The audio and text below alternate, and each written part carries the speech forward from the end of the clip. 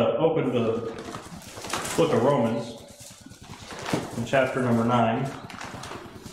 Was it tends not to teach on election this morning, even though it is very prevalent in chapter 9 of Romans.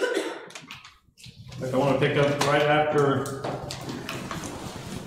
where Paul brings that up about Jacob versus Esau. Verse number 17, one of our Larry's favorite verses. Amen. Romans 9, starting in verse 17.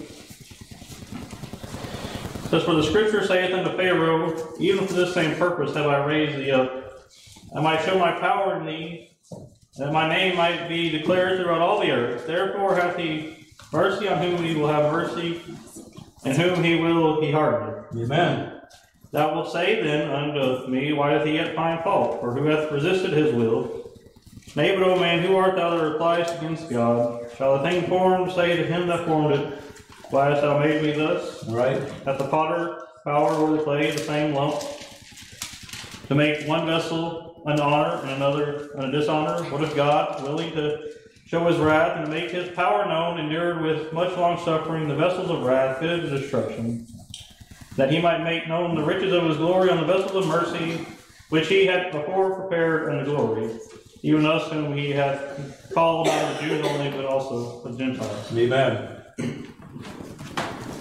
Here our text starts with Pharaoh. And so over Larry quotes this a lot, and we really can use it to apply it to rulers in our day, even wicked rulers, that God has raised them up. Mm-hmm. Pharaoh was an evil ruler, and yet God had a purpose even in him. Well, I'm certain God has a purpose even in Mr. Biden. Sure. This is even for the same purpose have I raised thee up, that I might show my power in thee, and I might declare, or my name might be declared throughout all the earth. If you'll recall back in Exodus, he said that he would get honor upon Pharaoh and upon his chariots. Amen. Certainly he did when he destroyed them in the Red Sea and delivered his own people. Amen. Verse 18 says, "Therefore hath he mercy on whom he will have mercy, and whom he will he hardeneth." Right. So I found it interesting that in Exodus, when Moses and Aaron were going before Pharaoh, sometimes it says the Lord hardened his heart, other times it says that Pharaoh hardened his own heart. Right. This kind of leads into the point I want to look at is the sovereignty of God and the responsibility of man. Amen. Ultimately, it is God who's sovereign over whom we will have mercy and whom we will be hardened. The Armenian doesn't like to go to this verse very often because it tells very plainly that God will have mercy on whom we will. Amen. Others he will harden if he so pleases. Right. Man likes to think that this teaching is not fair or unjust, but yet really it would be just if God left us all in our sins, wouldn't it? You're right. He had no mercy on any of us. So verse 19 says, "Thou wilt say then unto me, Why does he yet find fault, for who hath resisted his will?" Amen. You might say, if God is sovereign, then what can we do about it? So this idea of the sovereignty of God and the responsibility of man is seen by some as a contradiction. So some might call it a paradox. J.I. Packer goes as far as to call it an antinomy in his book, Evangelism and the Sovereignty of God. That is, an antinomy is a contradiction in laws or ideas that yet both are equal and even necessary. Right.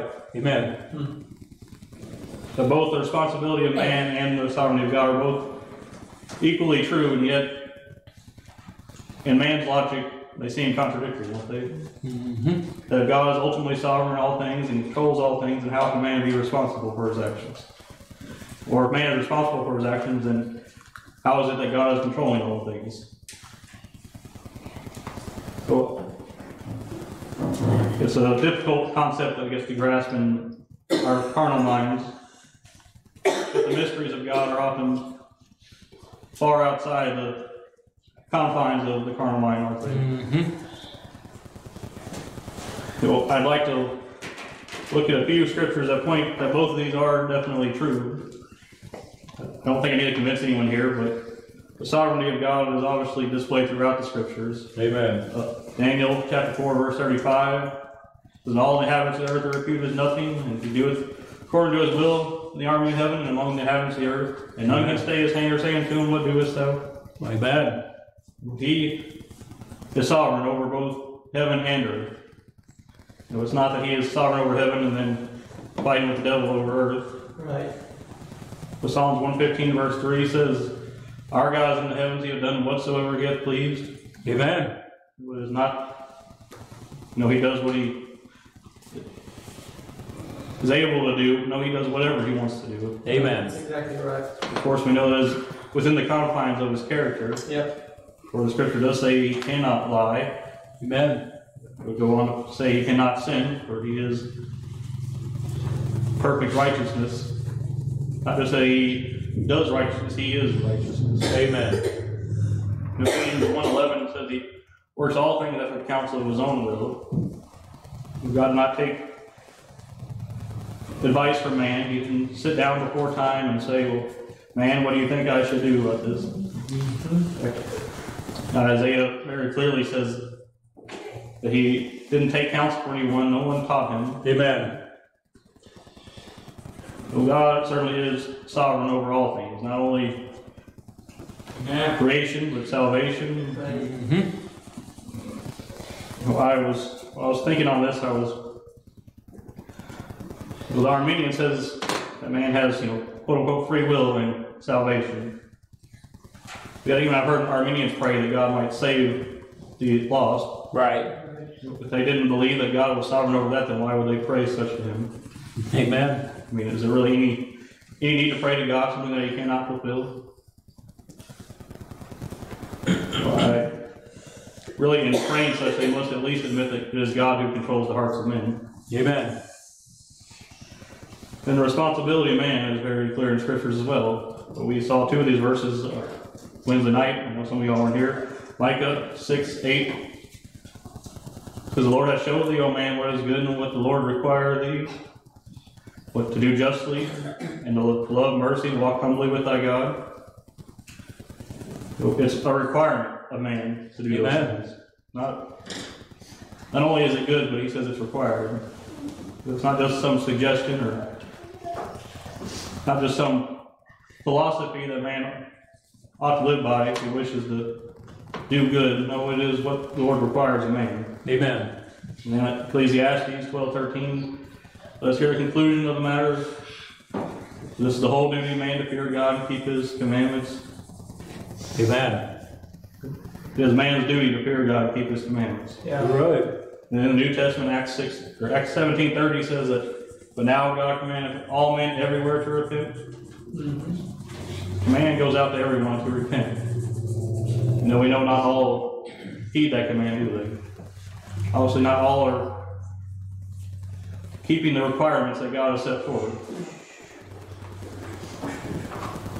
Yes, the command is there. Yes, the requirements are set forth. Yet man does not keep them. Right. So we cannot diminish the one and exalt the other. We cannot say that God is sovereign, therefore man is not responsible. We can't say man is responsible, therefore God is not sovereign. Both are equally true. We must Amen. preach and teach both. Amen. It seems that we as Sovereign Grace Baptists are those that hold a more Calvinistic view of salvation tend to promote the sovereignty of God and leave off the responsibility of man. You're right. Amen. I think we do a fairly good job of not doing that, but the primitive Baptists even seem to go as far as to say that those who some will be saved and they won't even realize it. Yep. Man will stand before God and give an account one day. That's it. Amen. We won't be able to plead, well, God, you're sovereign, it's your fault. Right. Well, you may say then, what about verses like John chapter 5 verse 40, it says that no man will come to me. Or John 6:44 says none can come to me. And then again, Romans 8:8 says those that are in the flesh cannot please God. Amen.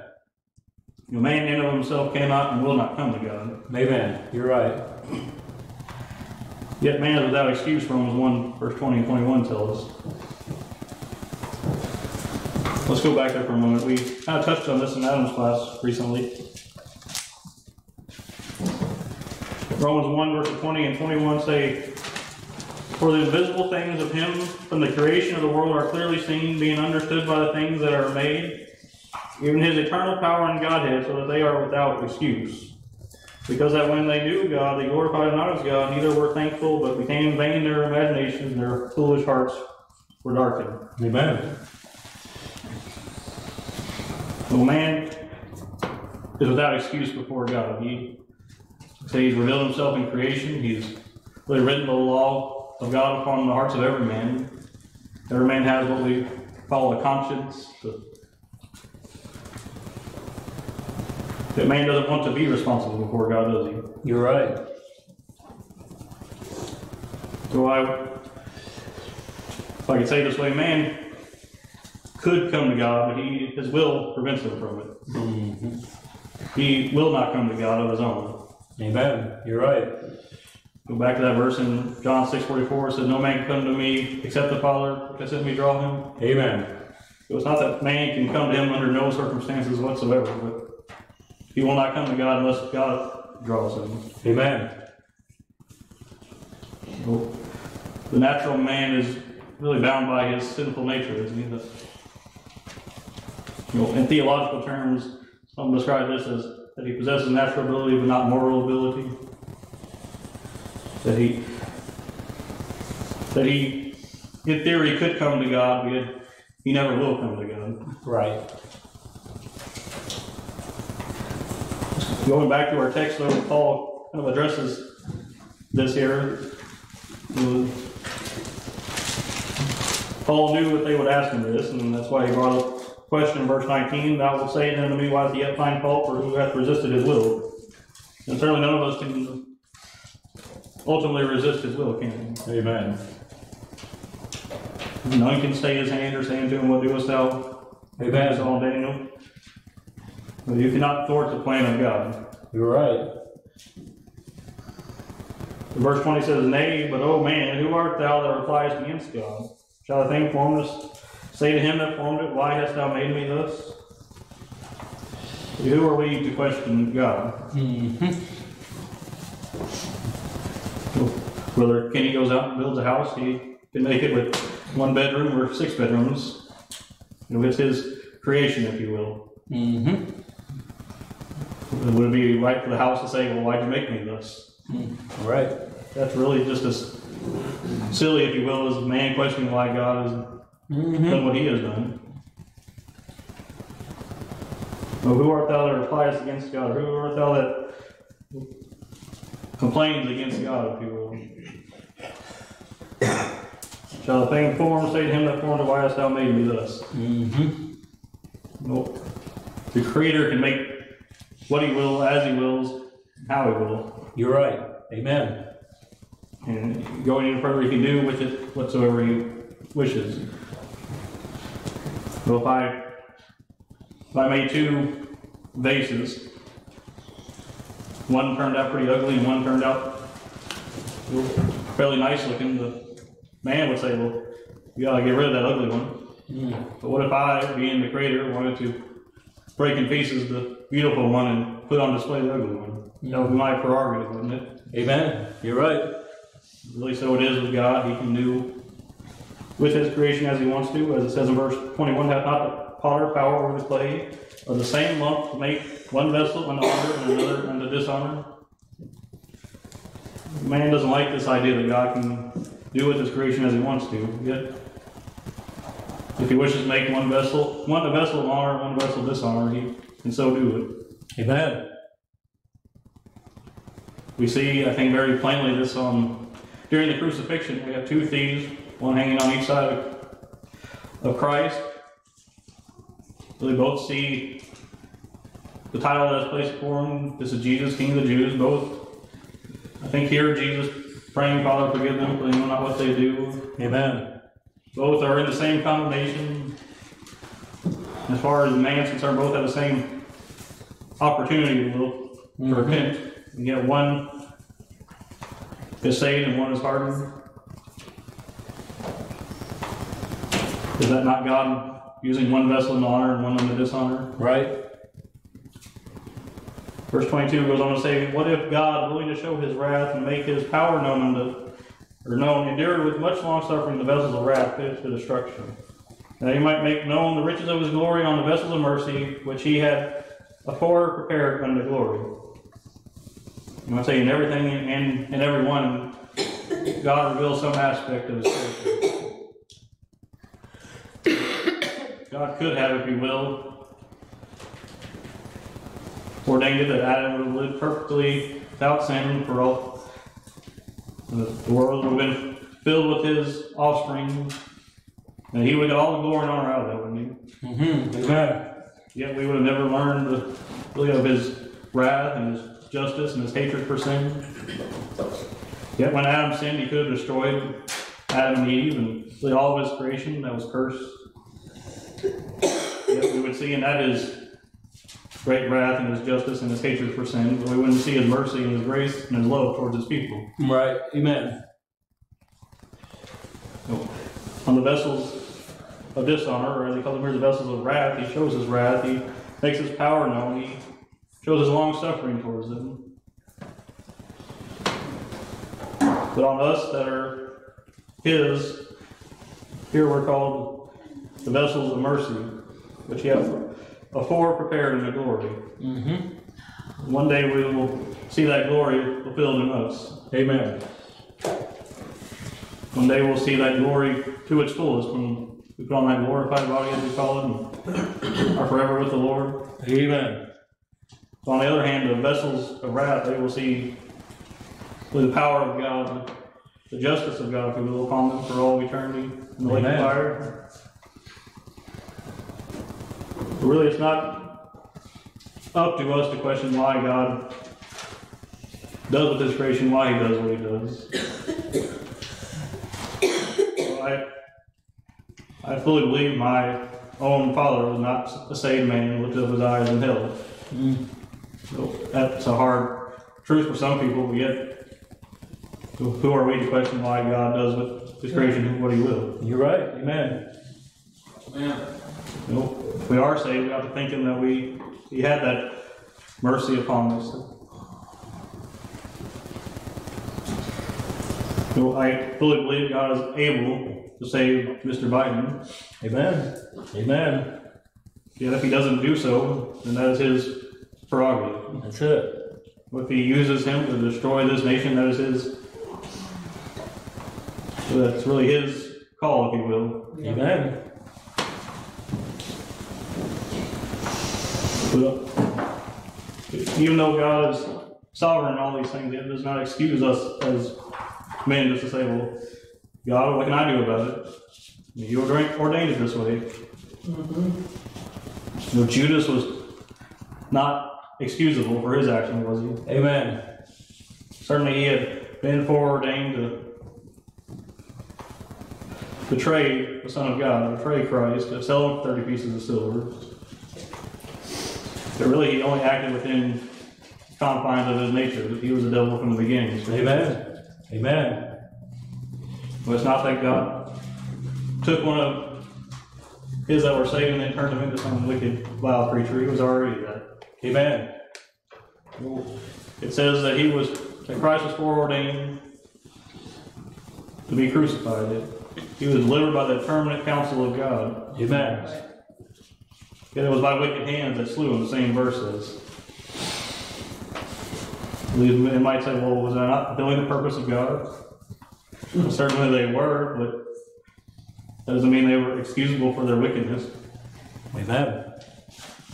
So man really always acts within the confines of his own will, doesn't he? His own nature, we might say. Amen.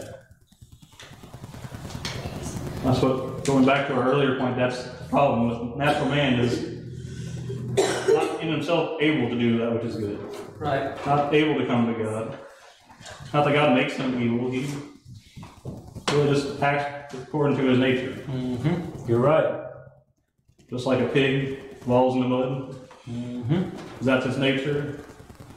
Like I said, you can bring it in, you can clean it up, you can paint its toenails if you will.